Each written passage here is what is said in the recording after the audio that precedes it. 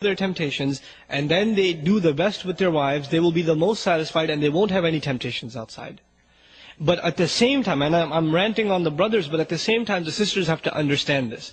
Allah subhanahu wa ta'ala created men and women very differently. Men, their biggest weakness is women.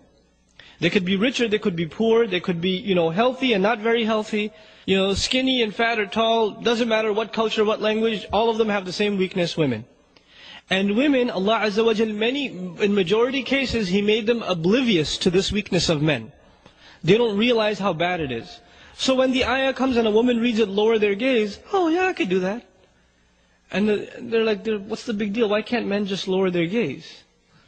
And then you don't understand. What don't I understand? You have eyes, I have eyes, they have retina, it processes the same information. So what's the problem?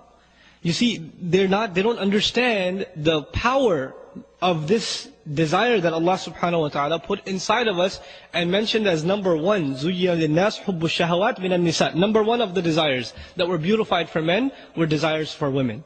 Right? The number one fitna the Prophet ﷺ fears for the men of this ummah is what? Women. Because it's a serious problem. So if the wives understand that, then instead of condemning their husband, why are you so weak?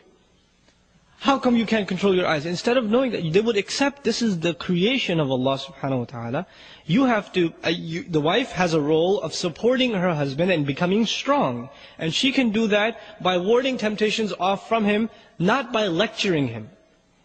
And this is the other thing that's very important for wives to understand. The husband, he goes to the office, or he goes to the train, and there are women horribly dressed. They're sitting there smiling at everybody, trying to, basically this is all these women have in terms of their dignity. They're not respected for their intellect, they're not respected for their opinions, so all they think is we're going to be respected if men see more of our shame. So they dress in indecent fashion because when men look at them, they feel kind of, self-respect, like I'm worth something, people are looking at me. That's basically what it is. It's really horrible, it's sad. But then they go to the office and the secretary's smiling at you saying, how are you, how was your day? What are you getting for lunch? Oh, you're fasting. Oh, that's nice. And they're smiling at you. And then you go, on every ad, women are smiling at you. And then you get home. And you open the door and the wife said, where were you? Oh, the train, the train was late. Oh, every day the train is late. Oh, I understand. And there's a frown every day. And the first day it's okay, the second day it's okay. 10 years of this, 12 years of this, what's going to happen? The husband has resentment towards the wife, even if he doesn't say anything. He's building resentment inside. And the simple solution of the Messenger, sallallahu alaihi wasallam, a smile of the wife when the husband comes home. You know how big a deal this is? This is not a small thing. It stabs the husband when the husband comes home and the wife doesn't care. And he's very disturbed by that. He may not say something, but it really, really hurts husbands. And it hurts the relationship. And it comes out in weird ways. Now that they're hurt, they're kind of upset as they're having dinner. Oh, there's not enough salt in here. There's something wrong. And they're extra angry at the kids. They're frustrated.